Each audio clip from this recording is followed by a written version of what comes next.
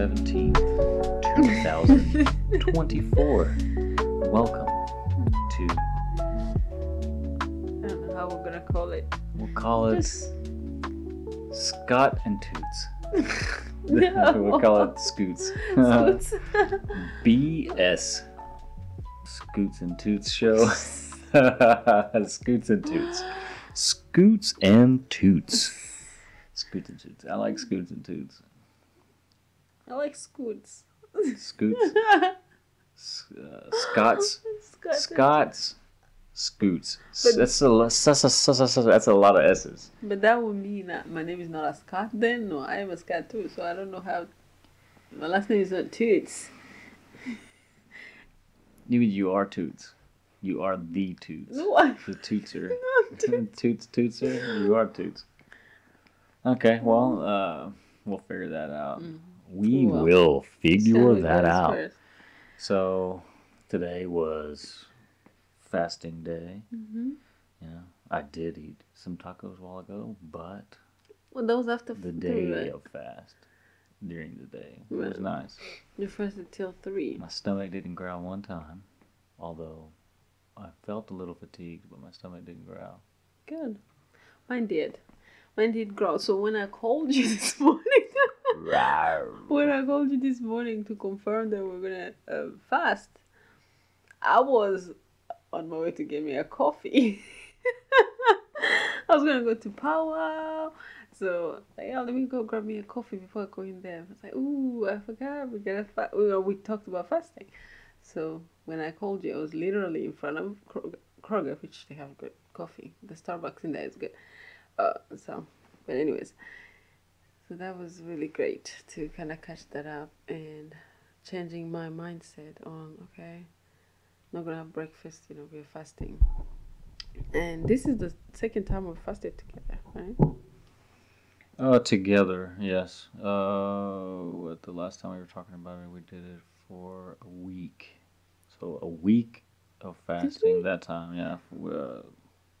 During Sasha's chemo, we did a week of fasting. And intermittent fasting several times, but together, prayer and fasting. Yeah, Felt really connected. Had a good prayer this morning.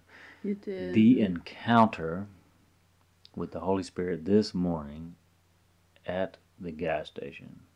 Yeah. That was amazing. Tell me about it again. So,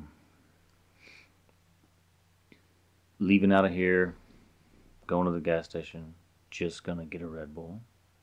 No intention to get fuel. Saw the fuel sign.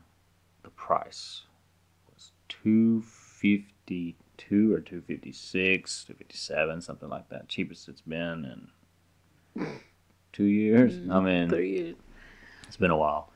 So, went ahead and pulled up, made the loop, little S bend, go around, make the bend, and then the pump that I was going to pull up to, there was no cars next to it, and it was bagged and tagged, so out of order. So I had to go one closest to me, and it was right next to a van. That's why I wasn't going to go to that spot. There was one right next to it. So pulled in, like, okay, get out, scan car, go, getting ready, everything. I'm in there getting fuel, looking around, daydreaming, whatever, and I hear a guy say, "Hey, boss," and like that guy's, it's got to be pointed at me. I can hear it. The voice just traveled right at me, so I know the person was looking directly at me when they said it. So I turned and looked over, and the guy was in that van in the driver's seat, leaning forward, and looked over, and he was holding a plastic package that had a new, still packaged electronic in it. You could tell it was electronic. And he said, would you like to have this clip light, is what he called it. And I looked at it. I kind of studied it for a second. And then I told him, no, man, I'm good. Appreciate it, though. And then I turned away, and then something sat in me, right? And I was thinking about it. about the light, blah, blah, blah, right? And then I turned back and looked over there and looked at the gas pump. I had something inside of me telling me to double check, right? Not to just leave it alone. So you get, the Holy Spirit, definitely the Holy Spirit. And I thought, oh, like, God's telling me something. And then I had that fight inside me that was like, nah, I mean, he's all good. Mind your own business. Get in your car. You're fixing to be done. Go get your Red Bull.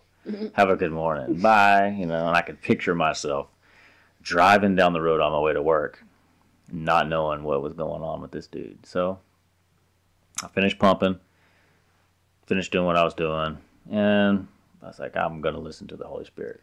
And just walked right over there. His window, the passenger window was still down. And I just went into the vehicle through the window, just casually, like me and this dude have known each other our whole lives. Just leaned into his vehicle and like arms on there, totally relaxed. Like, hey man, how's it going? And I told the dude, said, what you got going on, man? Just like that, just casual, tried to be cool. Let him know so I can tell something's up. And he was kind of hunched over, and in a very sad posture. Like, kind of given up kind of a posture. And I've been there. Totally related to the guy. Decent looking dude. It wasn't like he was some just totally homeless guy or anything like that. And so there wasn't anything scary about going and dealing with the guy. He was humble. And he looked up at me and said, man, I'm just trying to make it to work. I work in Fort Worth, all the way in Fort Worth. I just need to make it to Fort Worth to work and back home. I'm trying to figure it out. So I just, boom, that was all I needed to hear, because I've been in that situation at that gas station, not knowing if I'm going to be able to get back home once I get to work. And that's a tough feeling. It's very, very humbling. And it's also kind of makes you feel like, what am I doing? Like, I need to fix me, right, in that situation. Like, I can't be doing this. Anyways, long story short for that, I just reached into my back pocket, pulled out my wallet, and I knew I had that cash that I was going to give to you, right? And I was like, oh, I'm glad I didn't give this to her, right? Oh, Lord. And I pulled out a 20 and just handed it to him. And you could tell he was a little caught off guard by it a little bit, but he wasn't going to turn it down. And I was glad for that, because it made that easy for him, right? Because it didn't have to be weird. Just, he took the money. He understood he needed it, and he had to have it. So it was just a nice deal. It's like, oh, man, thanks. And I was like, hey, man. I stopped for a second, and I looked at him. I reached out my hand, shook his hand, said, hey, man, God bless you. And, he didn't say that specific thing back, but he said, man, thank you so much. And he got up. It was like watching Andrew getting a new Pokemon card or something, and he ran. He got out of the car, and he got out and was kind of hustling and moving around real quick, and he went to go head in with the cash to go pay for the fuel, to go prepay. And he stopped and realized that he needed to know which pump he was at, and made that whole look and routine like we've all done. And went inside, and I saw him go in, and he held the door for somebody that was a mile away from the door when he went in, like he couldn't wait to give back, right? And so even that little small gesture right there was enough for me. But the kicker is knowing for sure that you obeyed God, right? And seeing those plans unfold after, right? Because, in the moment, I'm not thinking about the gas pump and why I pulled there and all this stuff. And I didn't make all that up to make it sound like it's some bigger than it was deal. But you can't help but see those things and how they aligned. And those little choices that you were going to make differently, and you know that you were going to make them differently, but you chose to make that choice off of a whim or off of the Holy Spirit's guidance or whatever it is. But it's amazing. It's amazing to do that and know that you're helping somebody else, even if it's just a $20 bill. But for me in a moment like that, I know that $20 bill would have meant so much more than a $20 bill. Right. And I mean, I can't even. I think about, you say it's a choice, right? It is a choice that you have to make to turn to that pump. It is a choice that you have to make to, let me stop here and do this. But those opportunities are provided by God, right? So, yes, it's a difference between God has laid all these things out for us, given us the Holy Spirit to guide us, but it's still up to us to make those choices and to be in obedience with what He's trying to do through us. Kind of reminded me of a conversation that I had this evening with several of my classmates. One of them asked, said, so do you guys think that there are things that we were not supposed to know? So he was giving an example, like a gynecologist, how the field of gynecology started. So how the person who will take, the doctor will take a woman and just really operate on them without medication, without anesthesia. And he was asking, is this something that we're probably never supposed to know, right? And we were kind of chiming in everybody, but something that keeps coming to my mind is there are things that happen that they look harmful, they look horrible, and just really sad.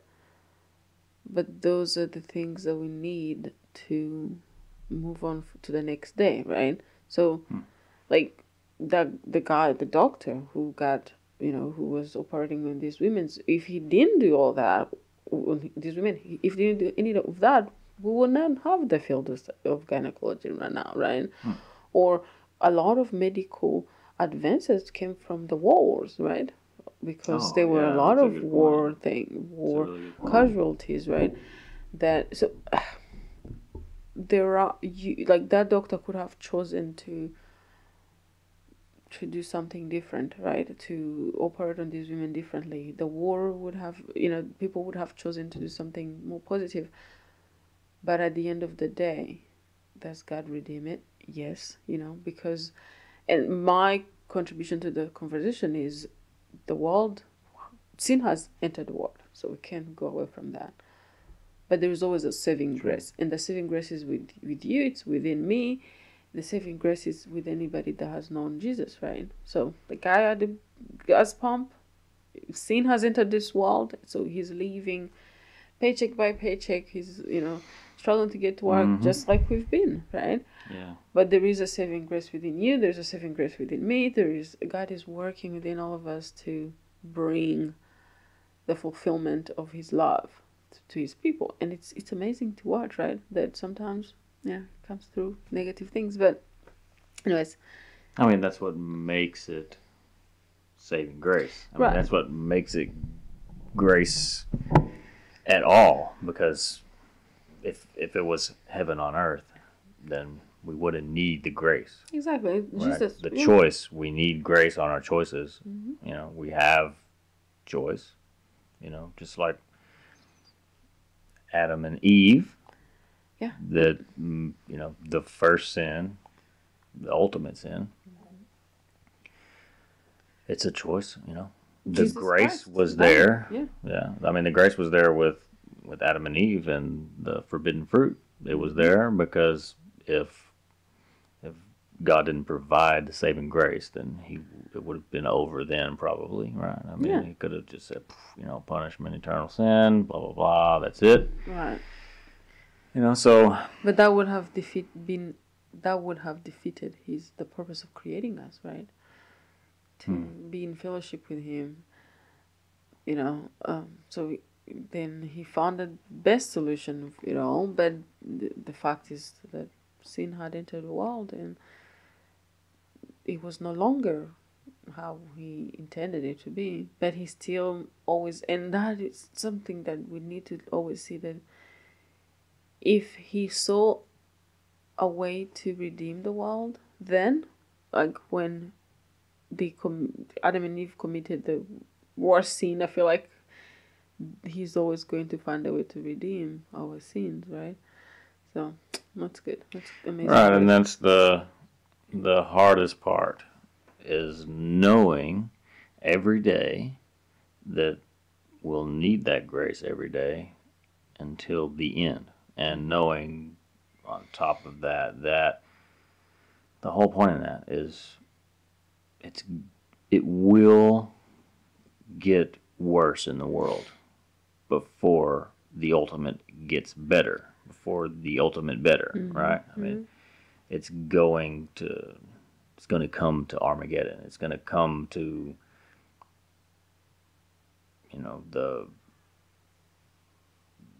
the kings and the sin and everything that comes with the end, which is the devil ruling what's here on earth and people turning themselves over and turning away from Jesus purposefully, knowing Jesus exists and turning away from him because of fear in judgment, knowing that he gives grace freely but still choosing the opposite.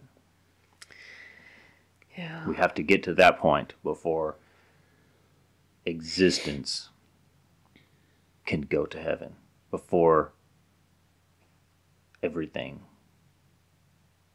comes to an end. Like, that's the ultimate point, is for God to show every soul, every being, that he is the way. Even if they deny him, they know he is. Yeah. They just choose to walk away. Yeah. And so in the same kind of conversation, I was reminded of what the reflection I did today on the Word of God, which was in, I believe, 1 Timothy. Oh, 1 Timothy. 1 Timothy 4, I believe, where it talks about that God has not given us a spirit of fear, but of power and self-control. And that's something I shared with you. You did. You shared it. I love fries.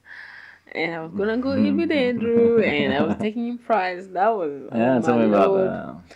So I went to Andrew's school, and I prayed that specific, verse, God has not given me a spirit of fear. He's, I have self-control and power. Anyway, so I went into school, and we were eating, but come to find out that he was offered an opportunity today to say the Pledge of Allegiance, and he got nervous. He felt nervous. The Pledge of Allegiance? Andrew did. He got nervous, so he turned it down. So the music teacher came to me and said, he was telling him, did you get nervous this morning? And Andrew said, yeah. Anyway, so we sat down, and I was reminding him that he does not have a spirit of fear, that God has given him power and self-control. But in that, right, and that was the perfect, for me, it felt like it was a perfect opportunity for me to bring it to his attention, because he was nervous. That's something we've kind of been talking about, about the sensitivity to a lot of things. And so that's my prayer for him in this season.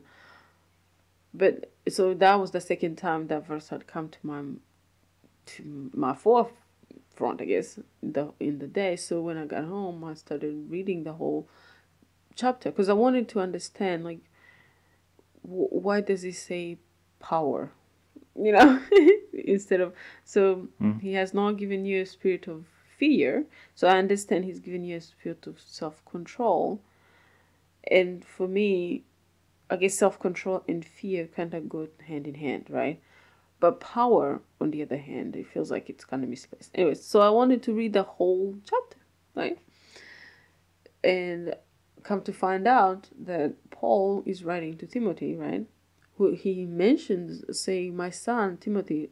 I don't know if he's meaning like biological son, because he talks about his mom, Timothy's mom, and Timothy's grandma, but he doesn't talk about Timothy's dad.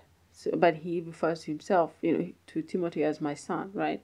So I don't know if Paul was his yes, it's his father that was the writer. So Paul is writing that letter, right, and I think to Timothy. Right. I think this time he's probably in jail because he says, oh, he's in a different town. He was imprisoned in Rome, right? No, I might be wrong about that. And so then I'm reading about this, and he's telling Timothy that, basically he needs to be strong, right? He's saying, I see the faith that was in your mother and your grandmother, in you, like there is work that God has given us that we need to finish, right? So he tells him, because there is that work that God has given us, and he knows that that work is hard, God has not given you the spirit of fear, which they call it timidity, of being timid, right?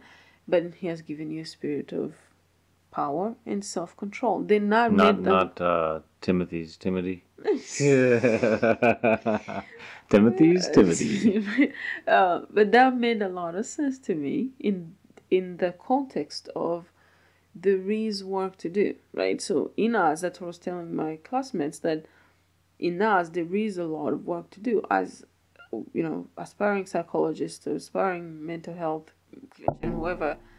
There is work in us that's not going to be easy work, that's going to have a lot of opposition, that's going to have a lot of doubts and political position, all those nuisances. Right. But as Paul was encouraging Timothy to come on, you're not gonna, because it sounded like Timothy was kind of afraid to join his dad in the mission. So Paul is telling him, tell so and so, bring me the scroll, bring me all these things, Give him a task. Right, giving him tasks, and then come here, because we have work to do. You forget about all the little nuances and your fears when you have, okay, I just need to get point A to point B, get you this, right? And then I'm not thinking about fear of something else. Right, he's encouraging him not to give in to his fear, right? So I feel like that's something, especially in my field, that we need to really pay attention to, because there is work that we have to do to combat the spirit that has of sin, that's in a form of mental illnesses, that mental disorders. So or labeling of kids with, instead of focus on helping them and giving them the skills to help themselves in those kind of situations. Yeah, that makes sense. Right, and it could be a mental, even in kids, it could be a mental disorder. Could be, yeah, but that's like that nowadays, especially. It's go to this, label them with that, just like, even when I was growing up, remembering people getting labeled with ADD. Okay, well, we're gonna give you this medicine, blah blah blah. And I can remember parents, especially dads or friends' dads, saying that they had the pill for it, and it was get your butt outside and go dig a hole, right? Get rid of the energy that causes it. And that's, maybe that exact thing wasn't the fix for that, but in a lot of circumstances, like we were talking about yesterday, you get those kids up and out of that chair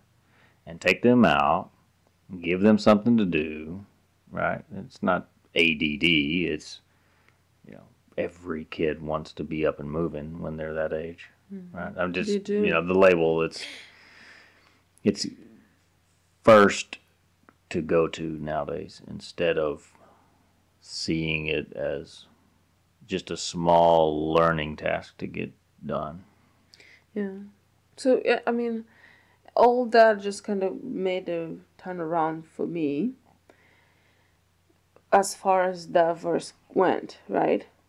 But then now, sitting here talking about this, remembering what I was praying about, and as I was, kind of sharing with you, asking God to give me the confirmation about Thursday, and, as going to the doctor and stuff like that. So then this was like a 360 to come back to the fear, right? God has not given you a spirit of fear. Bring another child in the world. It is like, I don't know, especially the world we live in now. maybe, even our parents say that when they were having us, but it's no longer, it's not something I can control. Once, we bring someone in the world, now it's hard work to get them to follow Christ. Right. And you made that choice. Right. Now, So he can help along with it, but after it's all said, you got to do the work. Yeah, you got to do the work. And you got to do the work. That's not easy. We've seen it. Being a parent is not easy. But, even being a kid in this world is no longer easy, right? So, But all that, we are still in alignment with what God wants to do, because that is the purpose of us being created, is to procreate and continue the world. So I feel like even with that fear that I would say that we kind of have, that's kind of lingering there, I feel like Paul went to all those places afraid, right? But he knew that just being afraid is not the spirit he has. That's not a spirit he has in him as an identity. He has power and self-control. That's what God has given him. Fear is brought on by the devil, trying to limit you from doing the purpose that God created you for, right? And that's, again, that on my end, as far as my fears, confirming that, okay, that's, the fear is not me, for me. That's not my identity, right? I have power, I have self-control, and I can help God with creation without feeling like, dreading fear. But also for Andrew, like, God has not given you a spirit of fear. You don't have to live in fear. That's not who you are. Fear is just something that comes and attacks you, but you have power and self-control. So right, the same way that God is our Father, and He leads us to keep us from the anxiety part of the fear, or anxiety and fear. That's the way that it also falls on us, and maybe more so me, to help with him, or parents with a child, let's just say that, to be their guide, because that's our role, to give them a guide to keep them from the fear. It reminds me of last week or the week before, and I fasted for several days, and during that, we had the stress going on with the Jeep and all that, right? And the thinking about it constantly, and right. I remember being super, super productive those days, right? I mean, I was praying constantly, and I was researching, and I was reaching out, and I was trying to figure it out. But in every step, there was prayer. And while I was doing that, all together, I was still being super productive at work, getting jobs done. And that's it right there. That's me knowing that if I put one foot in front of the other and I continue to bloom where I'm planted, and know that you're going to get that answer soon, right? It'll be soon. And while you're in the waiting, to be thankful in prayer, and still focus on someone other than yourself. Still be helpful to Robert, whether it's lending an ear for talking about his dad, asking an inquiring question to somebody to let you know that you think about them, right? And it's, all of those things combined, like on a daily basis. Like, anyways, that's the guide, though. The work, putting in that work, and know that those steps are there to move forward while you're in the waiting, while you're facing the fear. You're not thinking as much about that fear, about that anxiety while doing that. Right? And that's the guide. That's the guide that he gave to Timothy. Do this, bring that, do this, and bring that. Right? So go to this person. They were very helpful to me when I was in need. At one point, he's like, this person, do not even do anything. Like, they were not there for me when I needed them. I'm not wishing them wrong, but God is going to get them. Oh, yeah. That was funny. But another lesson I learned today, you listen to the video that I sent you, is daring to ask. What's her name? Priscilla Shara. Priscilla, yeah.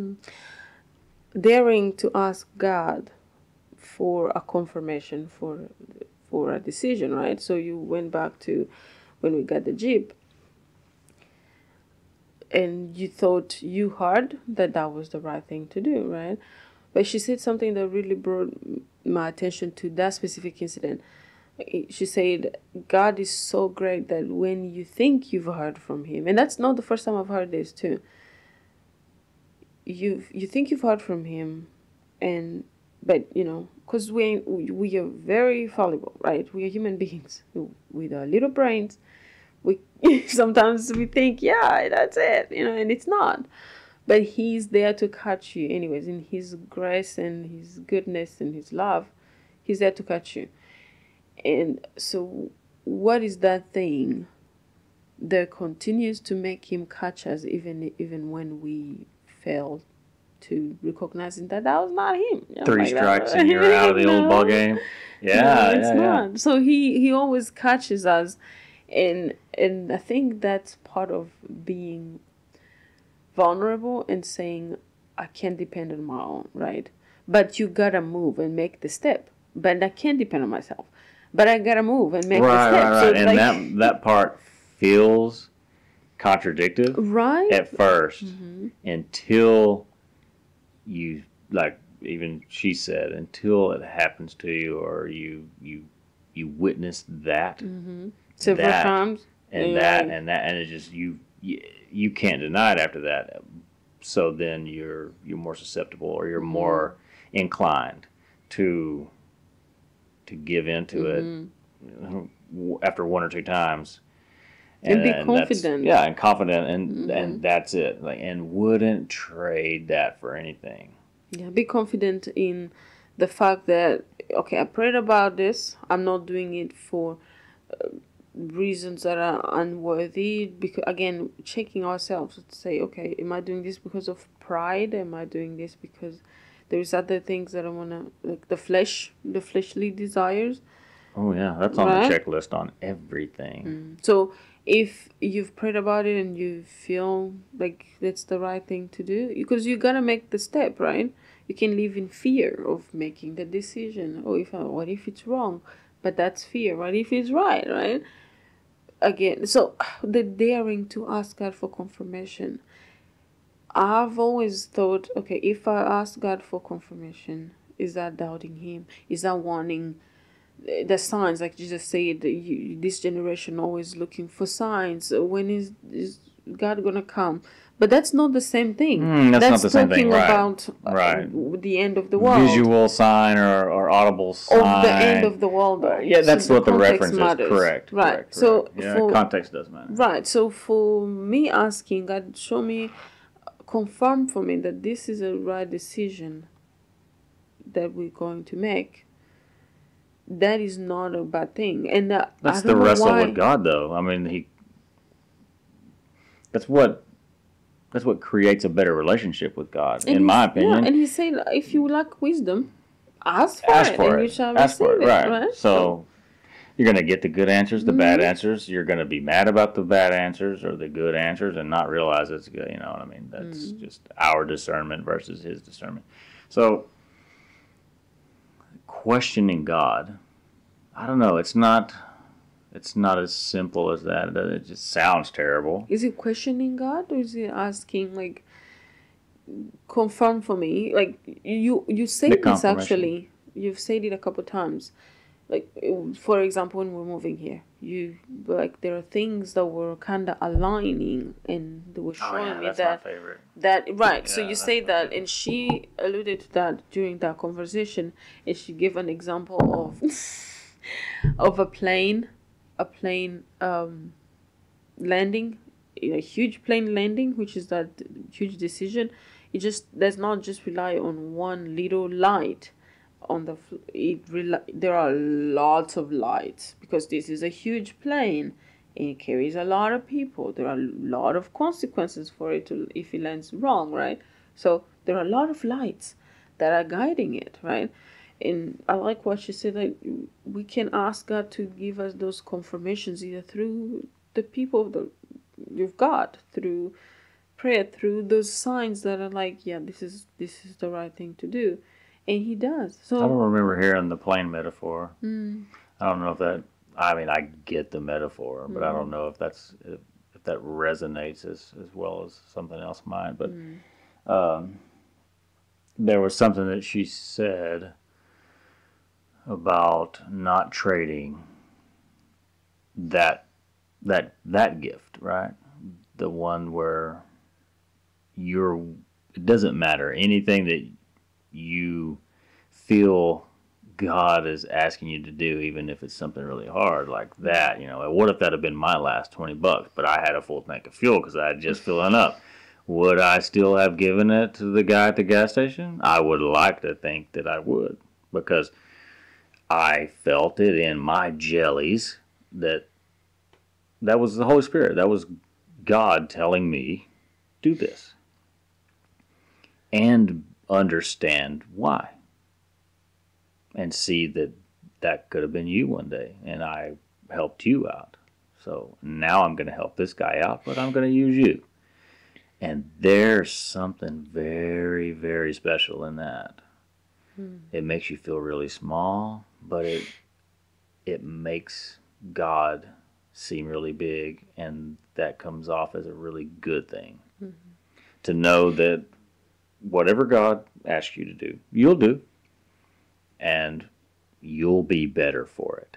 And she said something very similar to that, and it rang pretty true, because we want that love, and that assures you that you have it, and then you'll do anything.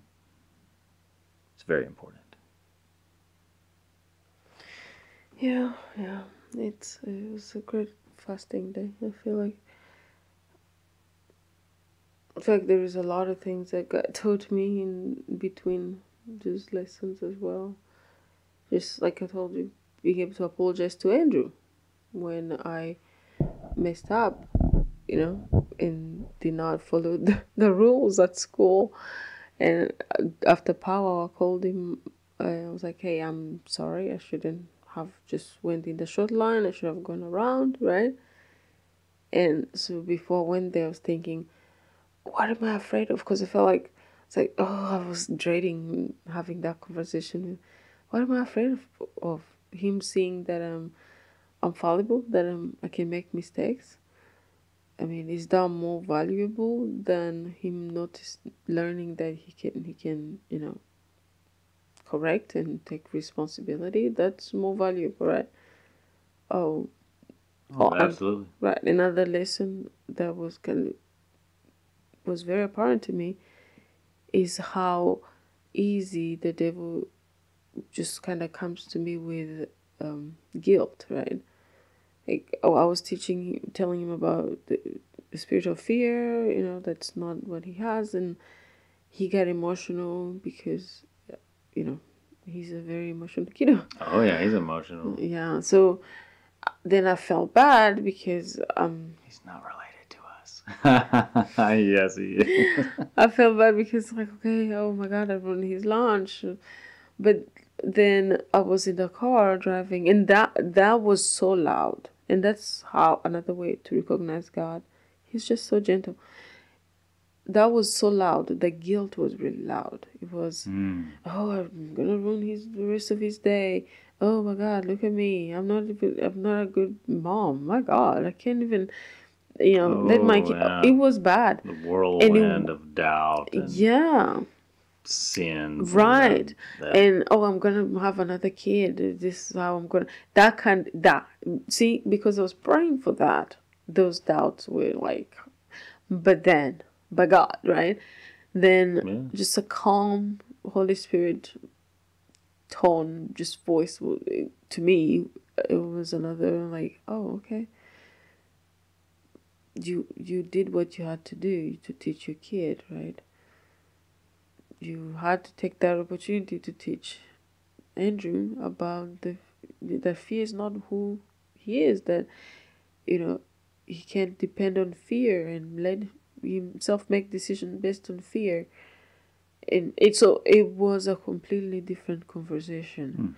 And saying you gotta be confident in those things that you do that are parenthood. And because I had prayed about I'm gonna eat with him and just excited about it. So it was, but I recognized that. And there is another opportunity, something else that happened today. It was so loud. The devil was just so loud, and the Holy Spirit was just calm, and you're just telling me in a calm manner. So that is an indication for me when something is overly loud versus the calmness of the conviction and the conversation with the Holy Spirit. Right, you definitely feel it. I think I know what you're talking about. My reference for that would be that fire of the Holy Spirit. That's it's a fire, and even in some smaller things, you still get that fire. And in something like that I could see where that specific instance, I can relate to something like that, especially in parenting a little person and having to swallow all of that. Those are the hardest lessons to teach a child, but they're the best lessons to teach a child. I wish I would have gotten taught more lessons like that. Of my childhood, I don't know. I can't think back at a time and remember seeing one of my parents or my main parent do that for me. And you know what? I'm right. You're wrong. You're a little tiny being and you'll do what I say. But being a parent and seeing how much strength it takes, or maybe not strength. I mean, it feels like strength, but it's also letting go of yourself. It's hard to, it's so hard to be soft, right? It's super hard to be soft, especially as a man, but I mean, that's what you were going through, and I had the same thing. What was it, yesterday? I had to, or the day before. A couple of days ago, I had to apologize to Andrew after the fact, and it was in this room, and I just read the situation wrong, and my blood pressure got the best of me. I didn't holler at him or anything like that, but I could tell, like, I was disappointed, and not how I spoke to him or anything like that, but just with my read on the situation and how I handled it was wrong. And then that Holy Spirit fire comes up, and it's like, oh, I've got to make this right, whatever it takes. I think I apologized to him 3 times, but the one I had to get his attention and be like, look, this is what happened. I saw this wrong. I'm sorry. Can you forgive me? And in that moment, it feels like you're talking to an adult or something. But that lesson that he learns from that is the same lesson that you were referring to, that so he can know that he can do that, and he puts it to work. So that shows that it's working. And another thing that the devil tried to attack me with, or to lie to me about, was, but he, what if it's anxiety? His dad has anxiety, so you didn't show him that you understood. And the Holy Spirit telling me, okay, he's not doomed to have anxiety because his dad has anxiety. But even if he did, which way is better to deal with anxiety? Is it saying, no, that's not who I am, I'm gonna conquer it, or just kind of going into it? So, and again, acknowledging it is fine, and understanding, right. No, being understanding of that. Yes. Right. I mean, that helps in the parenting process. Definitely. It helps me because it's relatable for me, though. Right. It is. It's 100%. Yeah. But you're doing the right thing. You're giving him the tools. The tools, and that's instead of just the compassion alone. Right. He's able to say, that made me feel nervous. I felt nervous to speak in front of people. And he was asking me, so how do the other kids go up there and they remember it? And I was telling him, they probably are feeling afraid. We've seen a lot of kids, because his school has changed to letting the kids lead the powwow, which is what they're trying to do, to foster, warriors. Right, yeah, that's to the whole foster point. courage and being able to have confidence. So I told him, they probably are afraid too, right? Mm-hmm. But what is courage? Doing something when you're afraid, So that's your moment to practice. Yeah, and that's one of his lessons of the year. Right. Seems like to conquer your fear. That's an opportunity that God is putting in your hands. Like, hey, you can practice this. That because it's through practice. You gotta make the step. You can feel nervous. I feel nervous when I have to give a training. That I feel like my voice is shaking, but I have to. And it probably is. Not noticeably for most people, but it probably is. You put it on a recording like that. I'm so excited. No, it is. Yes, it is. I feel it to where I would feel like I need to drink water. I'm gonna cough a lot or something. But all that is just physiological. Tight. Right. But the thing is, I don't know. The Holy Spirit kept reminding me that I can't just let him be succumb to fear, just succumb to fear because I feel fear. Right, I realize, and that's definitely where you and I, as his parents, are working together. Where we're in one with that, because where I would maybe lean more towards just giving a little grace in that time after the realization that that's what's going on, where there's anxiety and things like that, and you pushing for the opposite. It maybe sound a little extreme, but it works, where we intertwine and then the best comes out of both. Right, and I love giving him grace, especially from knowing what anxiety is, right? I want to believe that they do give grace, right? But I know that there are times when that's not nurture and cuddly is not what he needs, especially as a boy, right? It's not. I don't want to nurture him to nurture his fears. No, I do not. I want to show him. I understand. I see the fear, but you are a conqueror. You are going to conquer this. You're going to conquer the fears. And if we're not, and the thing is, and that's another thing that the Holy Spirit brought to my attention today. There are many times that this has happened where I pushed, for him to surpass something, and then he got better at it, and he started saying, "See, I can do it. I can do it." And I asked him, if I just let you. Just okay, you're scared, I don't want to push, I don't want to hurt, then this would have been another missed opportunity. That's a step where, okay, tomorrow is going to be another day where you have to fight with it. Just like anything else in the future that he might face. Knowing that I can face it right now and get it out of the way instead of waiting for tomorrow, right? So right, but the bigger lessons seem to come from a bunch of micro lessons about that, right? It's a bunch of battles to win that one war.